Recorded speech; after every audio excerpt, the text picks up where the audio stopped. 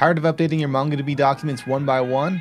Here's the news, you don't have to. Hi, I'm Nick Raboy from MongoDB, and I'm going to show you how to use the updateMany operator to bulk update your data and to do it with maximum performance. So let's dive in. So on my screen, you'll notice that I am connected to a MongoDB Atlas instance using the MongoDB shell. I've done a query against my employees collection, and you'll notice that I have 3 results.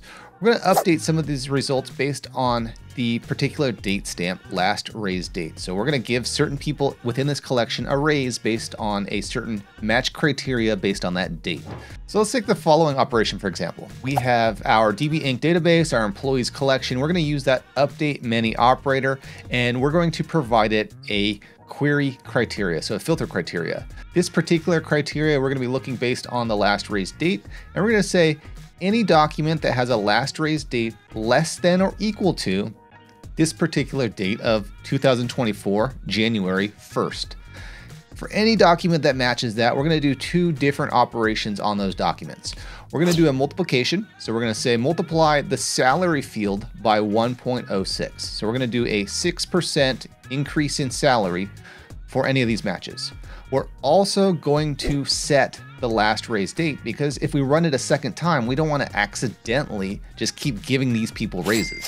So we're going to set the last raised date to the current date, so that way we know that the update has taken place. So if I do another find operation against our collection, well, our data has changed. 2 of the 3 employees in this particular example received a 6% increase in pay bump, so for their salary.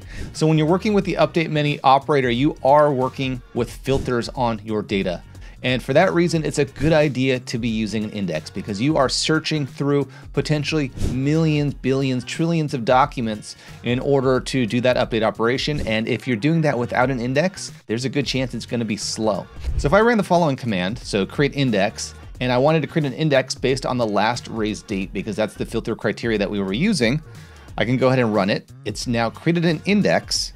We can run db.run command, which is essentially the same update operation we saw previously. The exception here, 1, we're formatting it a little differently. 2, we're asking for the explain plan for this particular execution. So if I run it and I scroll up, what we're looking for exactly is in the input stage. So the input stage says ixscan, which means we are using that index that we created.